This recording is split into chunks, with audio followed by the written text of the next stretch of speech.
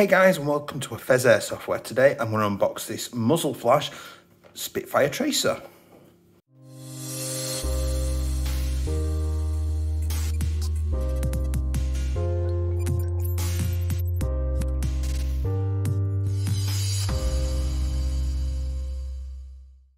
So a quick note on safety: if I'm unboxing, shooting down range, doing disassemblies, I always make sure I'm nice and safe. So I've always got eye protection on just in case something happens.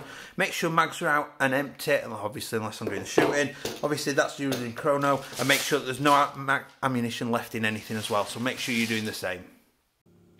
Hi guys, and welcome back. If you do enjoy this content today, please do like and subscribe, because you'll be really helping me out. So I've seen the hoo-ha on the internet about these muzzle flash tracer units and decided to get one, and waited and see what I thought as well. So this particular one is from Patrol Base, and I will put a link down below, so make sure that you go and check that out and have a look. So unboxing it then, at the front, nice and simple, 14mm counterclockwise, which is nice to know because just about everything is. Telling you what it's compatible with. It can do up to 35 rounds per second. Just standard little bits of information. Obviously imported by Patrol Base there. So just a little bit of standard information, and it's shrink wrap. So let's open this up and have a look inside. I do like a tracer unit, and I've recently discovered, hopefully you probably noticed with the recent STG video, that the tracer unit makes it a little bit easier to see the range that they're putting out. It's still not perfect, but it's better than it was. So I'm just going to wiggle that loose, get hold of that, pull that out. There we go. So that is a tiny little thing. That is barely bigger, I would say, than the Ace Tech. Bear with me. And there it is. Obviously, it's designed to look like one of the Noveski Fire Pigs. So in terms of the Ace Tech lighter, you're looking a little tad shorter, but if I compare the sizes, you're looking at a tad thicker, which, considering it does the same job, that's pretty damn handy. So let's have a look. There we go, look. An end that screws off. It is an all metal outer. That's squeaky. There's the obviously bulbs at the front to do with the flash. There is the charging port in there. A little bit of something right there, a little bit of a, guessing that's a bit of paint or something. Just peel that off and take that out of the way. Hopefully that won't be anything important.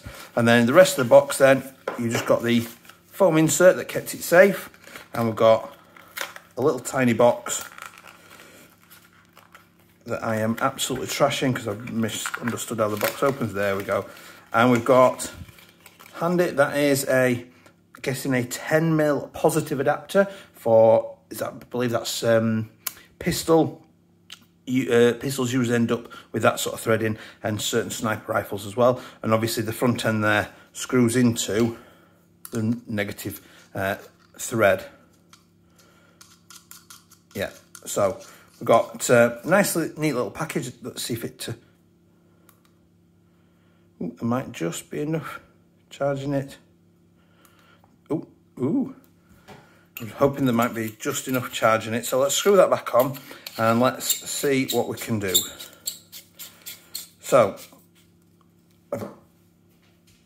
off to the side here, I've got some Mad Bull Precision Tracer rounds, 0.25 grams. So let's turn this on and see what the flash looks like. Ooh, there was a good, what I'll do is I'll drop this through and I'll put my hand underneath, and let's see what we can do. And I'm going to take it out shortly and get some actual footage. So let's drop that through. So there was definitely, oh, there we go. Will it work in reverse? Oh, it does as well. So let's drop a few through there. Get the box in, lid in. BBs are already all over my house. My wife absolutely hates it, but you know what? It's all good. So I'm going to catch these BBs as they're coming through. Let's see what that's. I'm guessing, oh, there we go.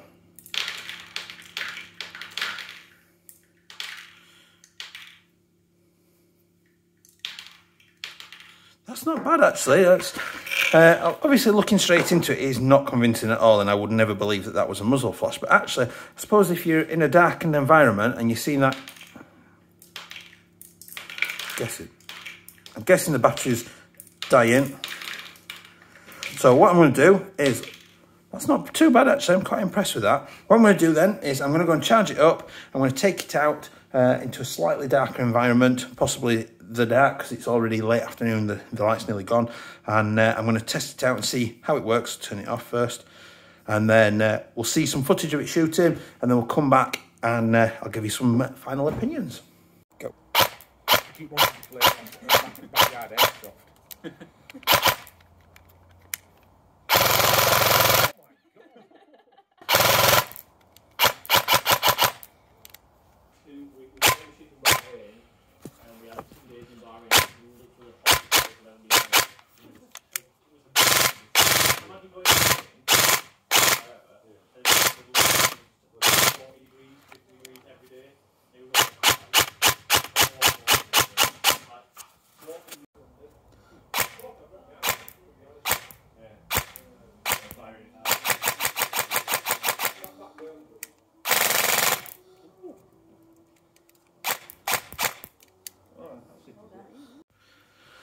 So following that, I'm going to be very, very, very, very honest. I was really sceptical. I didn't see the point. I didn't see the need of it.